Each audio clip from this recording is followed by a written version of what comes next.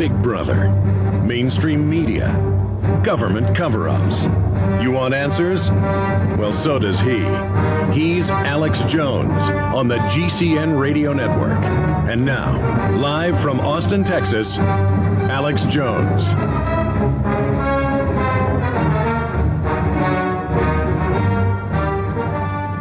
Well, you may be right. I don't know. I don't claim to know everything, and maybe we aren't the minority. But if we are the majority, we certainly seem to be silent.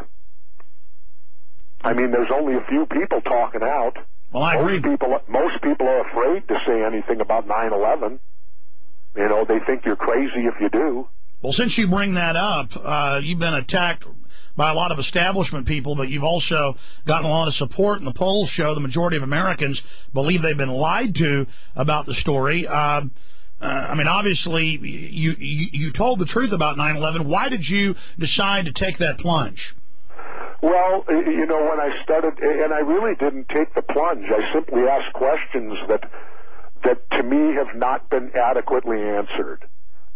You know, and I consider myself a demolition expert because I spent, 4 years on active duty in the Navy as a member of the underwater demolition team. I was trained by the best demolition men the United States has.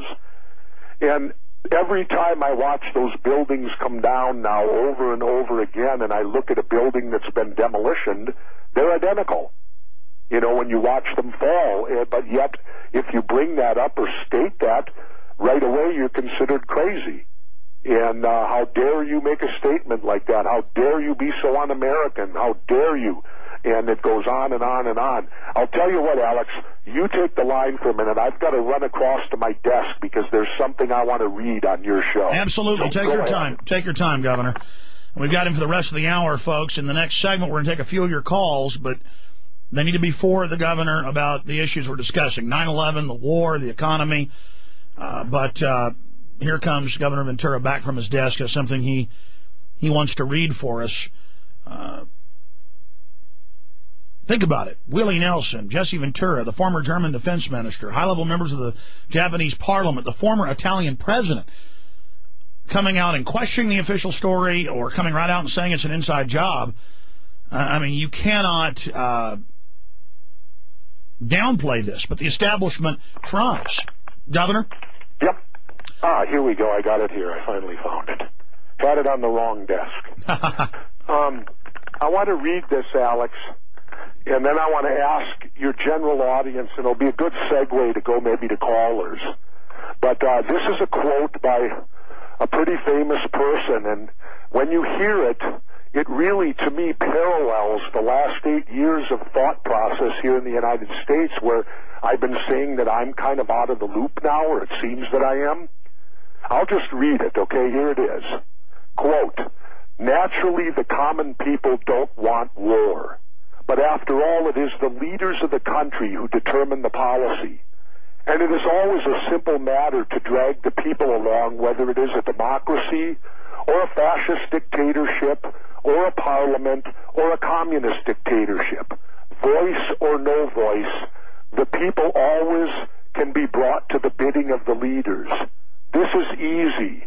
All you have to do is tell them they are being attacked and denounce the pacifists for lack of patriotism and exposing the country to danger." Now, Alex, do you agree that that seems to be the mental philosophy we've had here since 9/11? Yes, and that's Hermann Goering, head of the Luftwaffe. You know your stuff well. That's Hermann Goering, a quote from a Nazi. Now, it troubles me greatly when I start looking at philosophy and how our government seems to be operating, and when it starts paralleling Nazis, isn't that about time a flag should fly up for us as citizens? You're right, and there's no doubt. I mean, even Hitler didn't just attack Poland. He staged an attack on their own military base and later admitted it or firebombed his own Reichstag to get his police state going. And we see last week the Democrats supposedly are so good. No, they said, yeah, we're against the Fourth Amendment.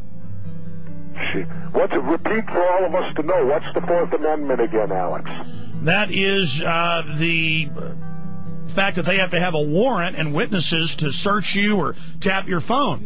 Yeah, and the Democrats voted last week to continue that policy, that they don't have to, that they can invade your privacy and literally disregard the Fourth Amendment. We'll be right back, Governor. And then when he came on my show and talked about 9/11 being an inside job, I'd met him before that, when he questioned the official story of 9/11. Really, his stock went up to 100% for me, right up there, really even past Ron Paul. Ron Paul has said that he thinks they may stage attacks or may stage Gulf of Tonkin's, or that they may have let it happen, but he just won't come out and say that it looks like a controlled demolition for political reasons. I really respect Governor Jesse Ventura, and even if he doesn't announce he's running for Senate tonight on Larry King Live, you better believe I'll be watching. Hope you're watching. He's done his duty, coming out on the show, questioning 9/11, speaking out against the police state, and everything else he's done. Before we go back to your calls, Governor Ventura, you were speaking about the parallels with Nazi Germany and with what we're seeing in this country today. Please finish your thoughts on that. Well, Alex, it troubles me when you, for the last 8 years, you can take a quote like I read from Herman Goring and apply it to the United States of America, because that's exactly what we've been told. We've been told we were attacked, which all of us saw, and of course maybe we were, maybe we weren't. Only they know for sure, I guess. And second of all, this nonsense about, people need to remember what Thomas Jefferson said. He said dissension is the greatest form of patriotism. And in our republic, that is true. But yet, in the last 8 years, we've had it pounded into our heads that if you dissent, you're unpatriotic, that if you don't go along to get along, you're unpatriotic, and then they try to hit you with, if you don't support everything we're doing, you're against the troops. Well, that is not true. I'm a veteran, and to me, supporting the troops means not sending them in harm's way unless it's vital or absolutely necessary. And in my opinion, the Iraq War was certainly not vital, and it certainly wasn't necessary. Well, there's also... And I support our troops by bringing them home. Who, to quote John Kerry after Vietnam, who will be the last man to die in Iraq? Well, you're right. We also have this hiding behind the flag, which is particularly despicable. They always say the flag is the last refuge of tyrants. Patriotism is the last refuge of tyrants and thugs. And they're the ones that promised the troops they'd be home in 6 months and knew they'd be there for a decade in their own Pentagon plans. They're the ones that want to just destabilize the region, not bring democracy, as they say publicly.